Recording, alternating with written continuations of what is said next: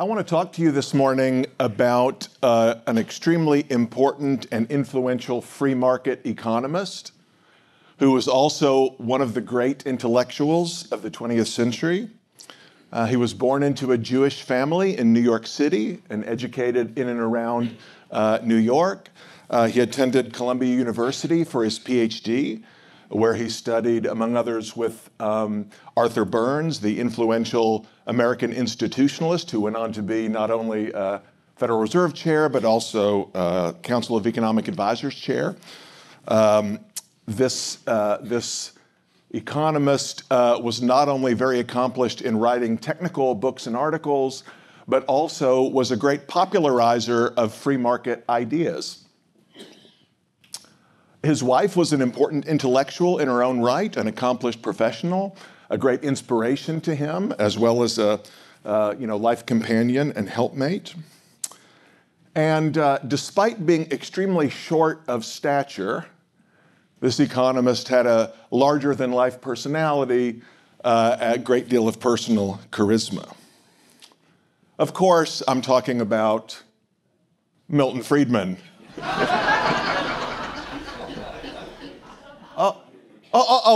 Wait.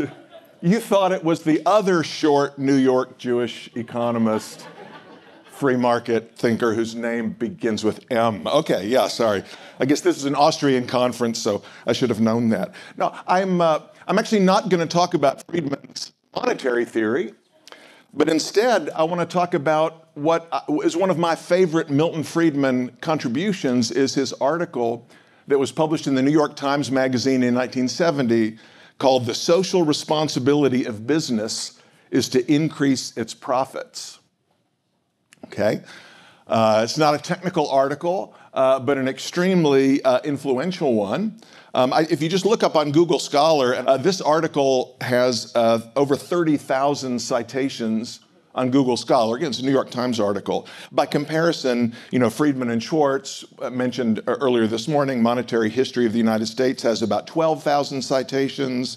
His book on the consumption function, for which was part of the Nobel Prize citation, 12,000 citations. His methodology book, 9,000 citations. So the social responsibility of business piece may be Friedman's most influential and enduring contribution.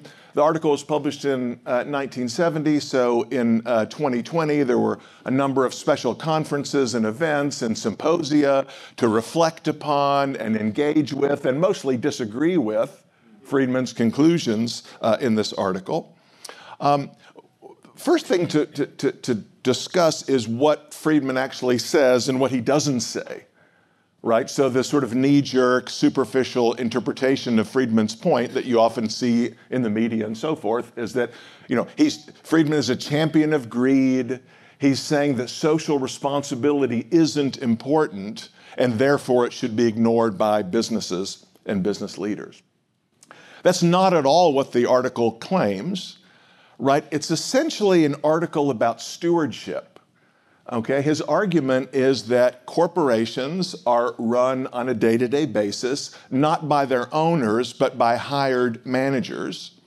And when hired managers, the CEO, the executive team, when they spend corporate resources on, environmentalism or promoting DEI or whatever it would be, essentially they're spending someone else's money, they're spending other people's money, the shareholders' money, on activities that the shareholders may not support.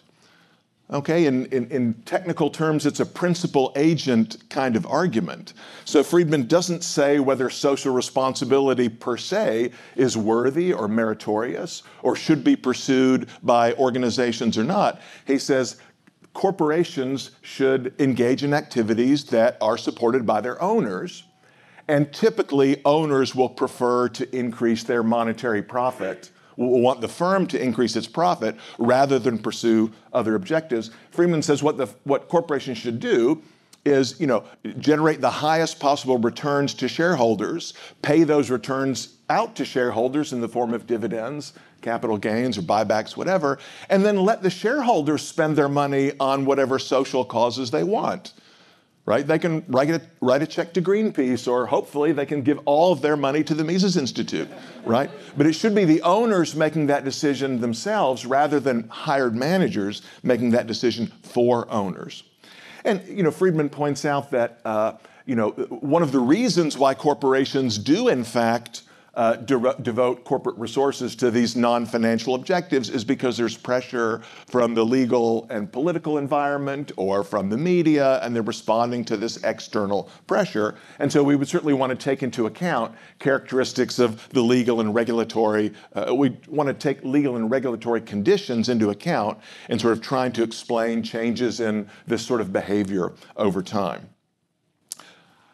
Well, I want to propose an update or a revision, a clarification, or I think an improvement to Friedman's article to shift the attention away from shareholders to owners more generally. So really the argument is about the owners of companies, the owners of firms, and what owners want. Now, Friedman's argument is essentially saying that, look, the problem is a mismatch between the preferences of managers, right? And of course, the managers want to be featured on on television and in the media. They want to be lauded for they want to be praised for, their environmental concern and caring about diversity and sustainability and inequality and whatever. Friedman says, but the owners don't care about that. So there's a mismatch between the preferences of owners and the preferences of managers. But I think we can also talk about other owner capabilities, such as the owner's judgment under uncertainty, which is the function of ownership and entrepreneurship emphasized by Ludwig von Mises. Remember, in Mises' description of the entrepreneur, he says the real entrepreneur is a speculator, a man eager to utilize his opinion about the future structure of the market for business operations promising profits. He sees the past and the present as other people do, but he judges the future in a different way. So in Mises' theory, the owners of enterprises, those who have to make the ultimate decisions about how the enterprise's resources will be allocated under conditions of uncertainty, are performing this entrepreneurial function. They're exercising the residual judgment that is the ultimate feature, and that being in private hands is, for Mises, the ultimate feature of a market economy. So another way to think about the point raised by Friedman is the managers who are ultimately stewards of somebody else's money, they are not in the position to exercise this kind of residual judgment because they're not the owners, right? They're the agents acting on behalf of someone else. I actually wrote an article a few years ago elaborating on this point in the context of stakeholder theory as well as social responsibility, arguing that once we take Mises' idea of judgment under uncertainty into account, that strengthens the case that managers should not be making decisions that are contrary to the wishes of the owners of resources. Now, just to be complete, I mean, there's a sort of a technical response to the claim that people like me have made about this. That you could imagine, in theory, there could be a case where the owners actually do want to protect the environment, or the owners do want to combat inequality, and it's more efficient for them to let the manager spend their money collectively on their behalf rather than have each of them spend their own money, because there's sort of a scaling up effect from concentrating the action in the hands of the manager rather than letting everybody do it themselves. But that would be a rare special case, and we would have to know, we'd have to have some way of knowing that this thing that the manager claims the owners all want is a thing that all the owners or the majority of the owners really do want. And of course, typically we would have no way of knowing that. So one of the things I like about this, sort of shifting the focus from shareholders to owners, is it helps us to understand these debates that you see about Friedman's article and about shareholder governance and so-called stakeholder governance more generally. It's often framed as an issue of shareholder supremacy. Should shareholders be supreme Like only the wishes of shareholders should matter?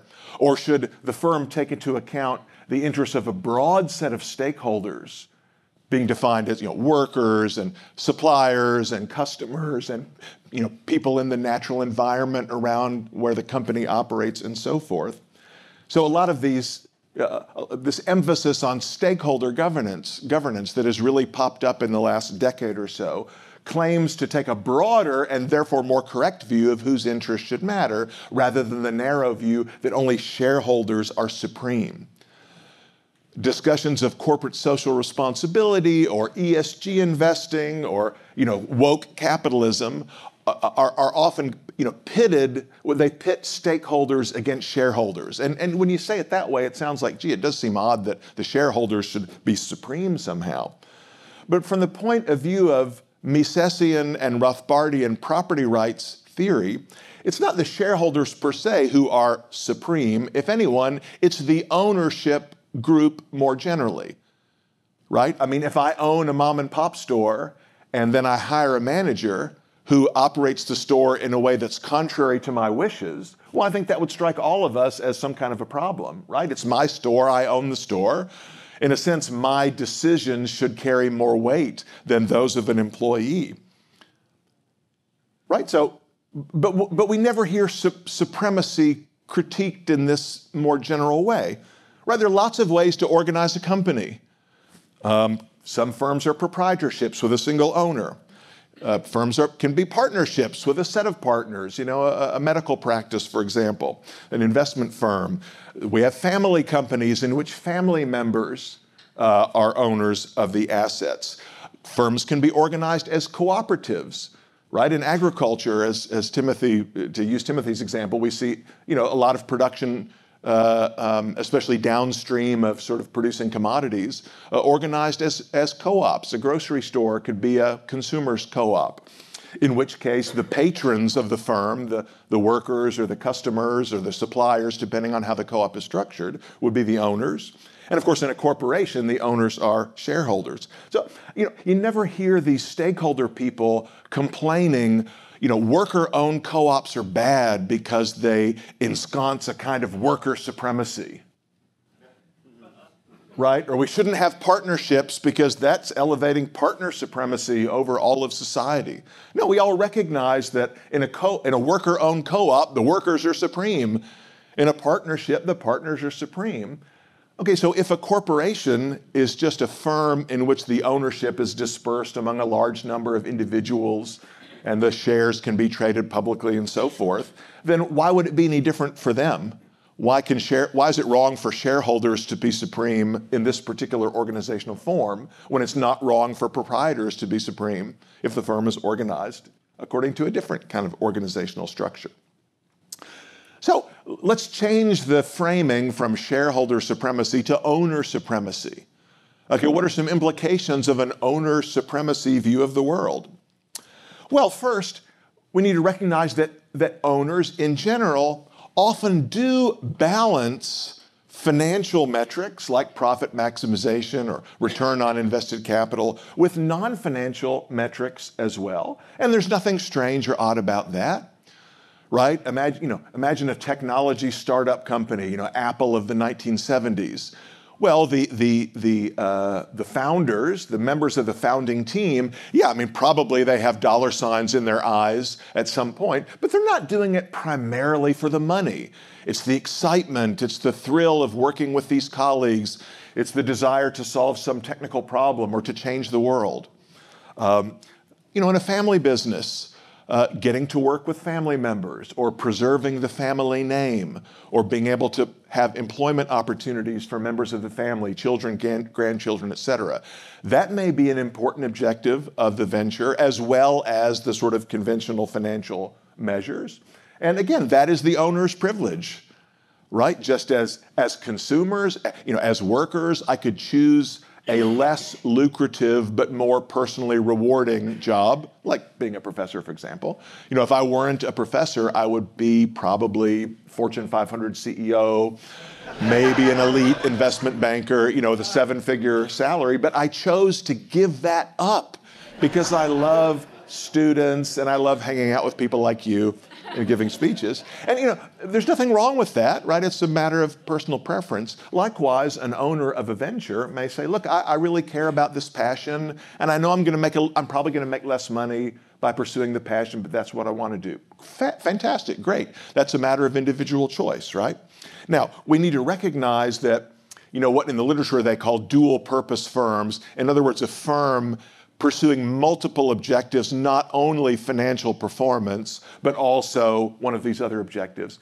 Those ventures are often more difficult to manage, right? The performance measures are noisier and more complicated. It's hard to know whether you're hitting the target or not. There are other reasons why it can be more difficult to manage those firms, but there's no, that's fine. Again, if the owners are willing to bear that cost, then, more power to them. We should also recognize that, ownership is also sort of a skill, or what some of my colleagues and I have called a competence.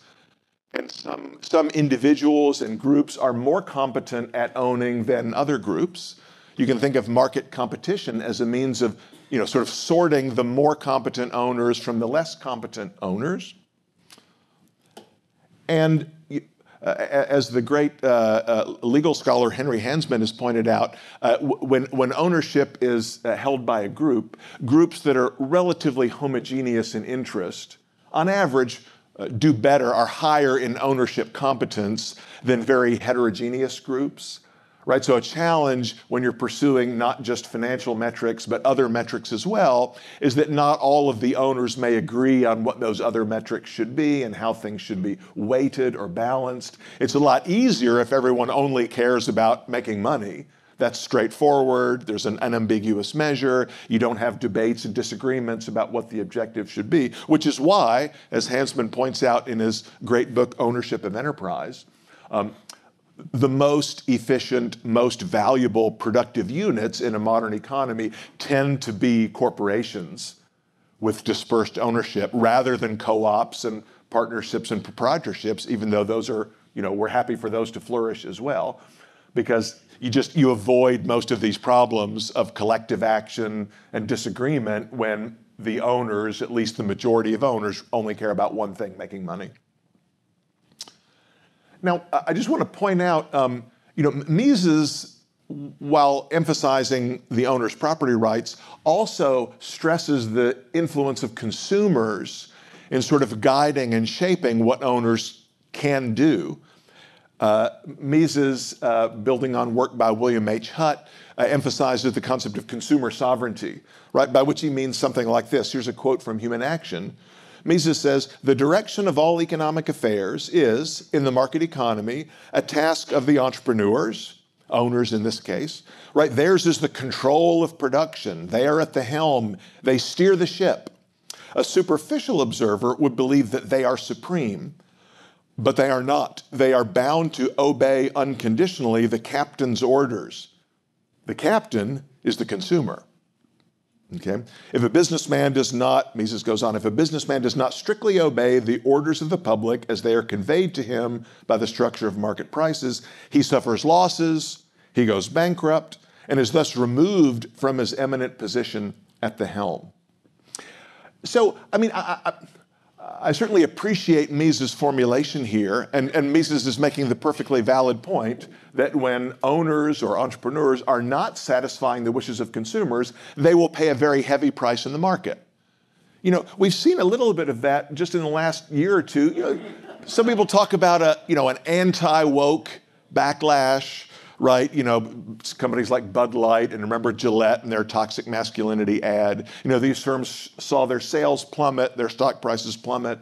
Some firms, like, Tractor Supply, why would they have a huge DEI office? Well, when it was revealed that they did, they walked it back and they said, we're getting rid of our DEI staff. A lot of universities are, changing or relaxing their DEI requirements, shutting down their DEI department, sometimes because of state legislation. Although, as one juror pointed out, many times that's just a rebranding. They're just sort of hiding the DEI function under another name. But clearly these examples suggest that, if a company is doing something that's greatly at odds with what its consumers want, there's a risk, right? There's a risk of paying a heavy price for doing that. I sort of prefer Rothbard's formulation of this concept.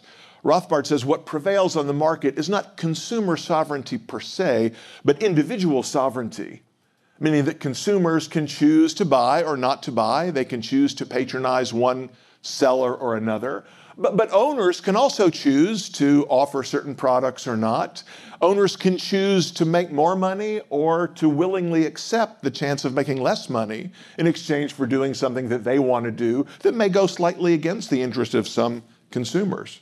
So I think the right way to think about it is not that the market is supreme over property holding entrepreneurs, but that the market, it constrains the behavior. It puts a price on behavior of owners in pursuing some objectives other than profit maximization or value maximization. They can do it if they want, but at some point you may run out of capital or resources because no one is willing to pay a price for your product.